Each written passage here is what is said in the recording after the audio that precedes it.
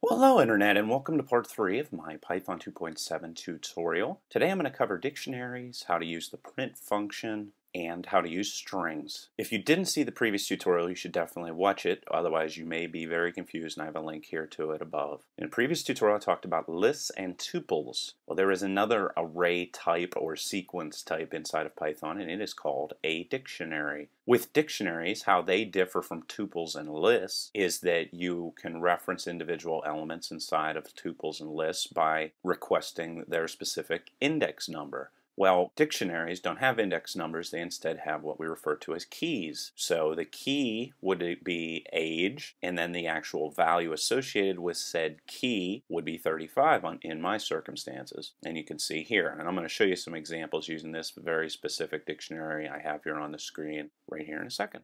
Okay, so how do you create a dictionary? Well, I'm going to create a variable called dictex, and this is just an arbitrary name I'm making up, and this is going to be the name for my dictionary. I started off with this rounded bracket, then I define my key, just like that, followed by a colon, and the number or value I want associated with that key. I'm going to do the same thing here for height, like you saw previously, colon, and then I'm going to actually put height inside of quotes. And then I'm going to create a final one. I'm going to call it weight, colon, and I'm going to assign that the value of 165. Okay, there I just created myself a dictionary. Now, like tuples, dictionary types are immutable. That means once you create them, you cannot come in here and change these values. You can delete them, and I'm going to show you that in a second. Or you could completely overwrite them. Now, if I want to print the screen, you can see right here, there's the dictionary that you just created. And if I want to get the value that is associated with a said key, you can do that quite easily. Just put in that,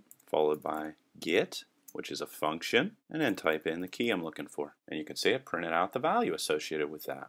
And if I want to print out the keys and the values, I use the function called items, or method, whatever you want to call it. Method, functions, to me it's the same thing. You can see here with that outputted here on the screen.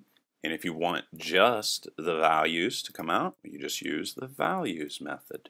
And you can see it printed out just those values and not the key. Now, if you wanted to actually delete a value from this dictionary, you can do that, but you cannot put in any new ones. And how you would do this is by using the pop function or method and pass along the key that you'd like to delete.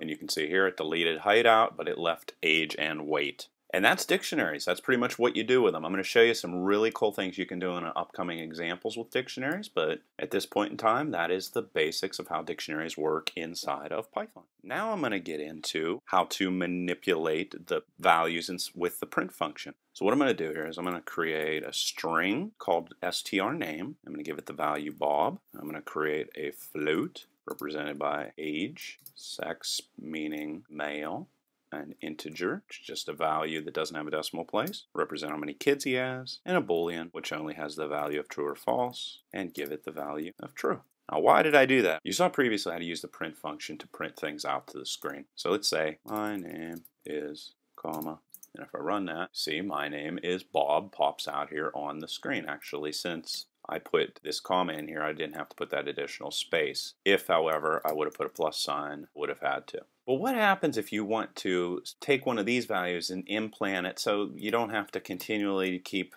putting strings and wrapping things around and so forth and so on? I'm going to show you that right now. So with the print function, if you want a string to be placed inside of these quotes, which will then be sent to the screen, you have to put a percentage sign followed by the letter S. That represents a string that is going to be transported there. Then, if you would like to do the same thing with floats, again, percentage sign followed by F, years old, and then put your last quote. Then you want to put another percentage sign followed by these rounded off braces, and you want to put in the different variables that you want transported into those positions you just defined. So this value here is going to be put right here, and this value here is going to be put right here. You can see that if I run it. Bob is 35.00 years old, whatever that works out to be. You can see that it did put those values in there. However, it put some sort of weird sort of numbers inside of there as well. If you would want this to be rounded off to 1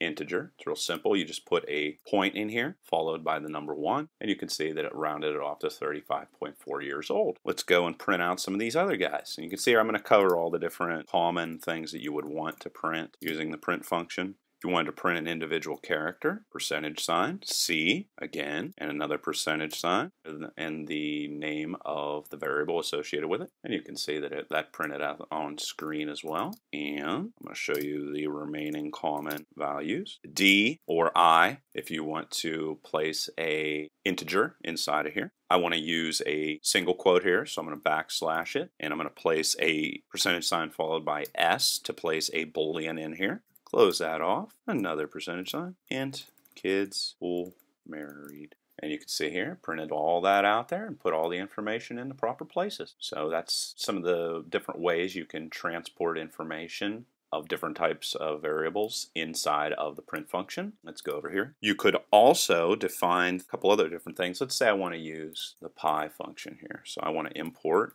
the math library so I have access to pi, and I'm going to jump down here, and let's say I want to print to the screen pi with 15 decimal places of accuracy. 15 f, close that off, math.pi, print to screen, and it prints it out 15 points of accuracy. Let's say that I also, these are just other different ways you can mess around with precision and so forth. If I want to guarantee there is a total of 20 numbers that show up, I just come in here, delete that, put 20. So this isn't decimal places, this is total numbers. And what it does by default is it makes space, additional space here to make up for those 20 digits that you are requesting. Now if I come in here and put 15 in here, you can see that it moved over, so it's left justified. If I wanted it to be right justified, meaning all the additional space should show up on the right side of that, let's say that I do something like print, I'd put this negative sign in here, and that will force it to make space on the right side instead of the left side.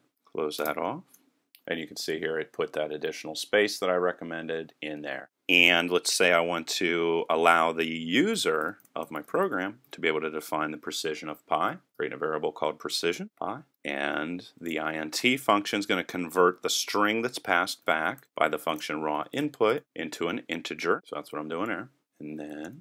And I'm going to use this star symbol here to take this value right here and define the precision we're looking for decimal wise in regards to how we're going to print pi to the screen. And again, percentage sign. And here you have to define the number of decimal places. That goes in the star area. And then you have to define the value that represents the float. And then it says how precise should pi be. And let's say I say 30.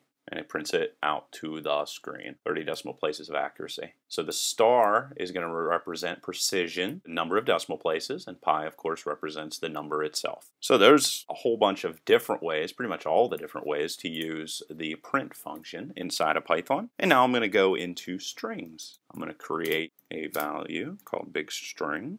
I actually covered some different ways to combine strings, like for example, if I would put this here, this would concatenate both of these strings or join them together and then assign them to big string, as I previously had talked about.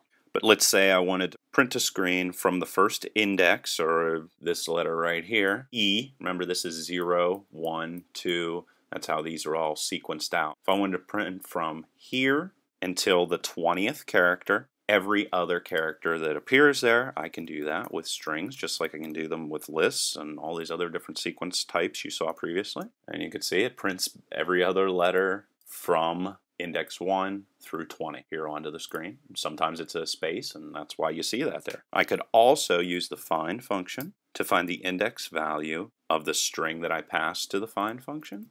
So let's say I'm looking for the string called string. Now I want to print that to screen. You can see 15. So 15 right here, this is going to represent the first location of this value string right there. Or let's say I want to count the number of total E's in the string called big string. That, count, and what I want to count. Of course, put the rounded braces. And there's 4 total E's in a string. If you go up there and count them, sure enough, you're going to find out that I'm right. You can also define with the count function, let's just copy it, where you want to begin counting. So I just come in here. If I want to start counting after the 4th index, do that. It's going to miss these first 2 E's and print that out to screen. And you could also define a range So let's say I want to go from here to the 20th character. And you can see it actually doesn't make it to this E or this E. So there's different ways to use the find and count function. And from the previous tutorial, you probably remember you doing this. I'm going to show you how to turn a string into a tuple using the tuple function and then assigning it to copy string.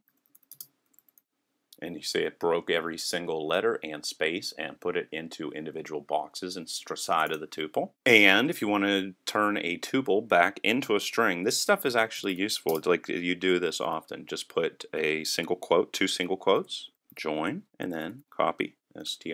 And it'll convert this tuple back into its string. And of course you could have this and then reassign it to another string variable type here. So if we did copy2, I don't know, then it's going to actually turn this tuple back into a string and then assign the value of that string to the variable type copy2. You could also do some other kind of weird things with this join function. See, the reason why there's nothing here is I defined that I didn't want anything to go between these individual letters whenever this tuple was turned into a string. What happens if I define that I want to put, say, a comma and a space?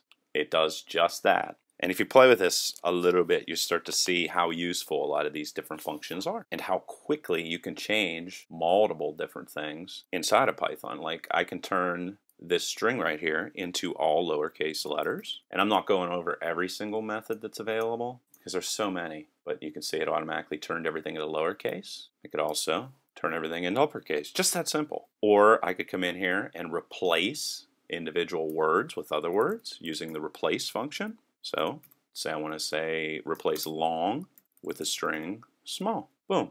Now instead of saying a long string, it says a small string. Using the split function, I can actually break up all the different letters. And it broke everything up and stuck them into a list and discarded all of the individual spaces, which allows me to easily go in here. You use this a lot for scrubbing websites. And as the last example, let's say I have a string that has a lot of random white space. And I want to eliminate that white space. No problem. Strip function will take it off of there. As you can see, it got rid of all the white space. So, hope you found this tutorial very useful. Leave any questions or comments below. And until next time.